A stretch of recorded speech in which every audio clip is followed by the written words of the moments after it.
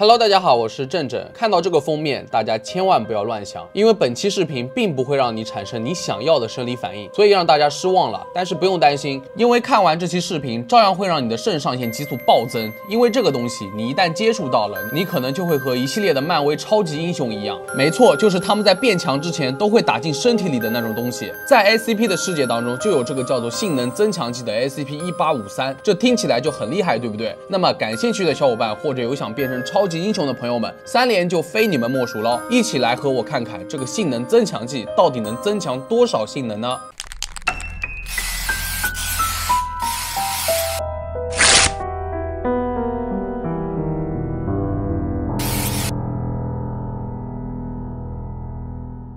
SCP-1853 是一种含有未知蛋白质跟化合物的绿色人源血清，在不应用于有机物体的时候 ，SCP-1853 不会展现出异常性质，在功能上与水相同。当 SCP-1853 被使用于有机物体的时候，将在竞争环境中就会明显的提高个体对象的表现。所以 SCP-1853 在体育竞赛当中自然是非常有效的，但是在非体育竞赛当中，效果其实也还不错。例如国际象棋、扑克和收藏卡交易比赛，使用 SCP-1853 的人能够更有效的计算牌数。 分析对手的策略，并使用心理方法来获得胜利。进一步的分析显示 ，SCP-1853 的影响不会在竞赛结束后停止，实际上可能根本不会消失。SCP-1853 的使用者还报告称，如果开始进行使人产生竞赛感的事件，都会激活 SCP-1853 的影响，包括但不限于为了插队与其他人进行斗殴并引发一场骚乱，比其他同事完成更大的工作量，在餐桌上比别人更快的完成进食，比其他邻居使用更有效的方法修剪草坪，在冲突中喊叫比其他人响，更有意愿用暴力进行煽动斗殴。所以通过基金会的了解 ，SCP-1853 的异常性质已经被证明会对受试者造成心理影响。一些受试者会尝试将他们生活中的每一件事情都会转变为某种形式的竞争，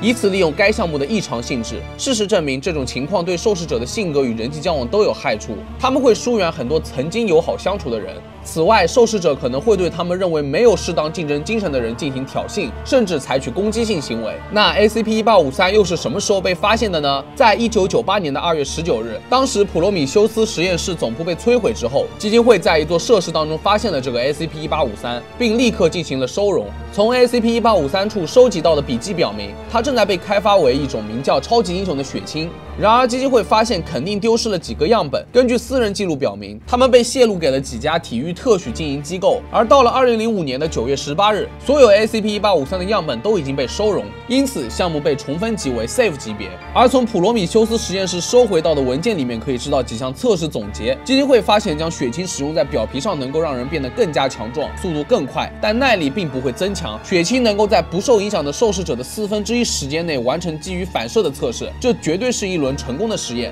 另外，处理人员从存储库中移除血清的时候要格外小心，这些东西真的很有效，只要触摸它就可以受到影响，因此切勿触摸。当基金会开始检测第一轮测试中，受试者的情绪变化明显不如所期望的那样，相反，他们还想看看谁能够最快的完成测试，所以基金会建立了一个排行榜，试图让他们保持服从。也许下一轮就应该选择更有道德的人来当做测试对象。当受试者开始脱离测试对象的居住区时，他们只是回到了田径场。有一个叫做汉克的受试者 被4人袭击了，他还被要求立刻更新昨晚的自行跑步成绩。汉克按要求做了，于是基金会派遣了更多的守卫到了田径场，以监视他们的行为，并确保他们在没有走出田径场之外。基金会不认为尝试让他们待在居住区会对任何人有好处，所以在观察室里面布置了更多相机来密切监视他们。然而，这些测试对象完全不尊重测试员，他们要求查看测试结果，最后还与基金会争论应该如何解释这些数据。不幸的是，这一轮测试是失败的，但很有趣，虽然得到了所需要的身体上与心理上的测试结果，但性格上的改变实在是让人难以忍受。在进行治疗之前，基金会和琳达在对测试对象进行了一些访谈，确认一下这到底是由血清所造成的改变，还是他们自己思想上的自然变化。基金会希望那是由他们造成的，至少那会更容易解决一些。目前，所有已知的 SCP-1853 的样本被收容于赛的70期内，限制进入区域663号储存柜的气密容器中。当处于收容中的时候，项目不得被用于地级人员或者任何其他人类进行测试，只有化学分析被允许。当项目被利用于测试的时候，少量的样本应被置于气溶胶扩散系统中。任何关于 SCP-1853 的收容外被使用的报告，应立即由基金会特工伪装成普通的兴奋剂测试的调查。任何被发现使用 SCP-1853 的人应被审问，是如何获得该项目的，随后对其实施 B 级记忆删除以及去除 SCP-1853 的治疗。